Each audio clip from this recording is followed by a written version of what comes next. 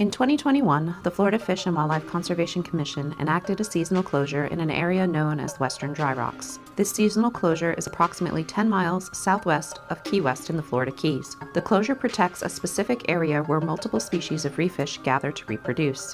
FWC scientists, like Jack Olson, are monitoring how fish communities change due to this new spatial closure. We use current meters like the one I'm holding here to monitor current speed, current direction, and water temperature at Western Dry Rocks. They help us characterize the physical environment and see how currents, specifically direction and speed, relate to fish movement and fish behavior. We know that fish choose spawning aggregation sites based on the underwater characteristics of the site. Fish may choose a site that has periodically high current flow and offshore flow direction so that their eggs and larvae are dispersed offshore. By continually deploying current meters at Western Dry Rocks, we hope to gain a better understanding of the areas that fish are using and why they are using them.